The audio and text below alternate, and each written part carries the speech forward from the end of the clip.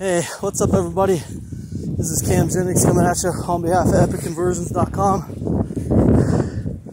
Hope you guys are doing amazing out here.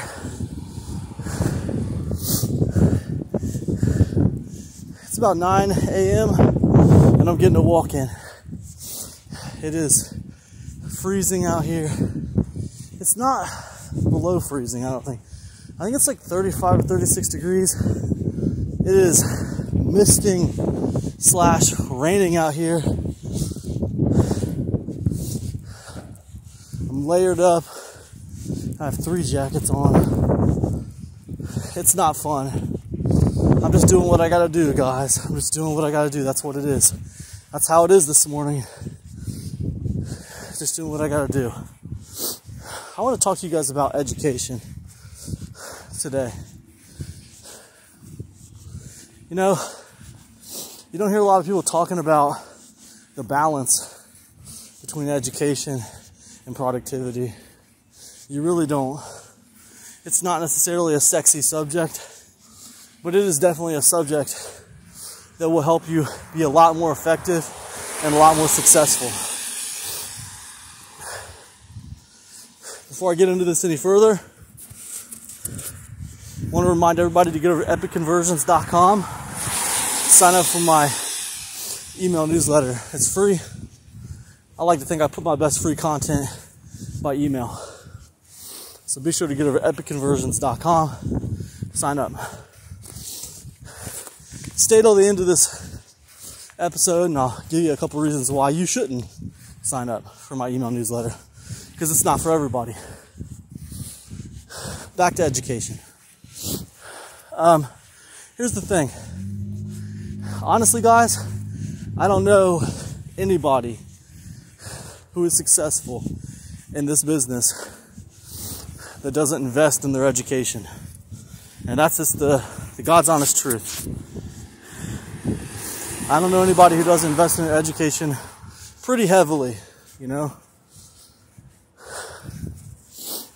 I mean, the thing about that I've learned is that I'm constantly learning. There is no like school's out. There is no graduation. Like educating yourself just becomes a part of your life. Now the other part of that is that you have to, like, educating yourself on things that are happening in your space is part of it, right? Then the other part of that is deciding what things that you're learning about do you actually want to take action on and implement into your plan of action, right? And that takes a judicious hand, right? You really have to think about, you know, how things might affect your business or how it applies to your business. And to do that, you really have to have a firm understanding of what the identity of your business is. You need to know what it is. Because if you don't know what it is, you're going to be flailing around, educating yourself on all kinds of crap, trying to implement all kinds of crap, none of it very effectively. And it's just going to be a madhouse. It's not going to work, basically. Or if it is going to work, it's going to work very, very minimally.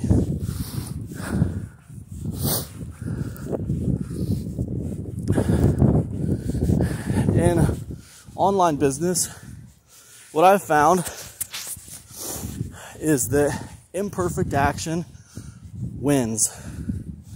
Education amplifies that imperfect action. It amplifies whatever you're doing. It makes it better. It gives you a higher probability of success. That's what education can do for you.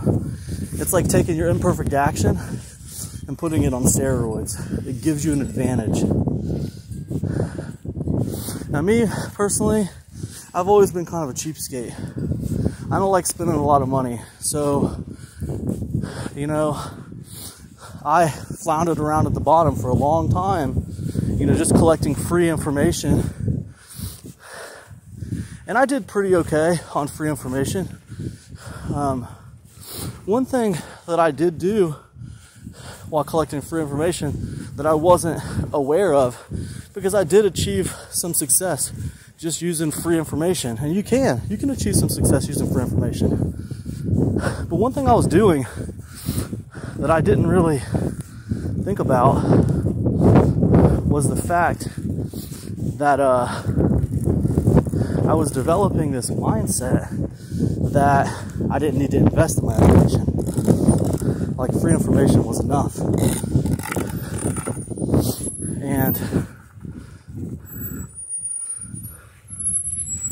And free information, you know, it's not always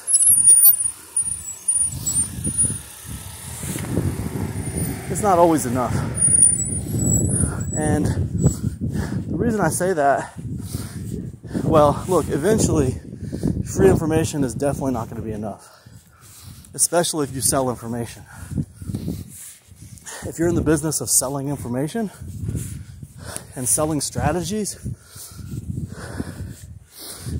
when all you want to do is collect free information all the time, you're subconsciously putting it in your mind that, you know, you don't need to buy anything. Well, the problem with that is you're going in direct conflict with that when you try to sell information. So now essentially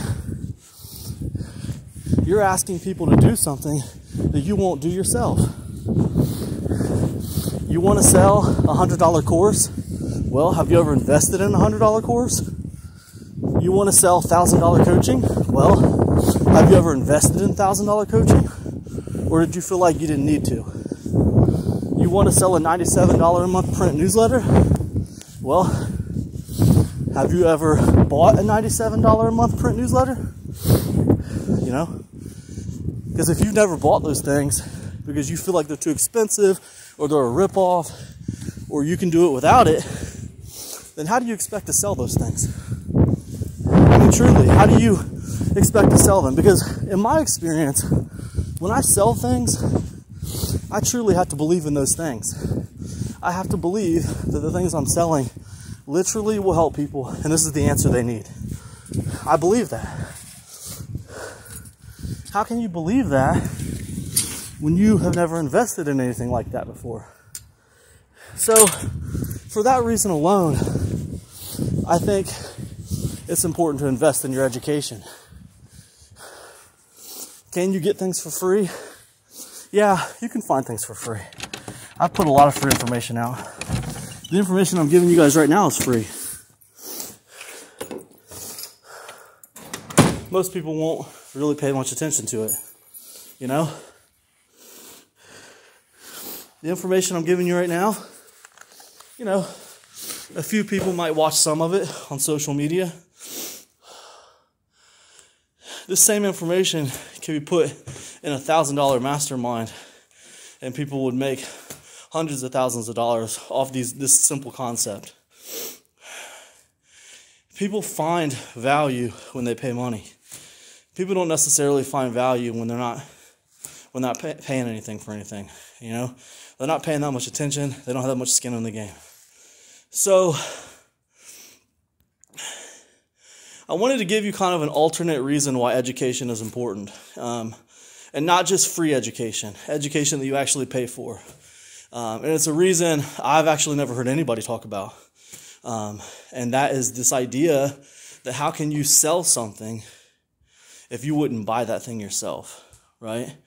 So anyways, that's just one of the many reasons why it's important to keep educating yourself. Obviously, you know, imperfect, relentless action is what's going to win you the day. But all the education that you do and that you take part in amplifies that imperfect action. It makes it a lot more able, a lot closer to being successful. You know, it makes it a lot like higher probability of achieving success with your education. Again, there's a balancing act. There's a tightrope between education and productivity. You can't just sit around and educate yourself all the time. You have to actually take action. You have to actually get out there and do things.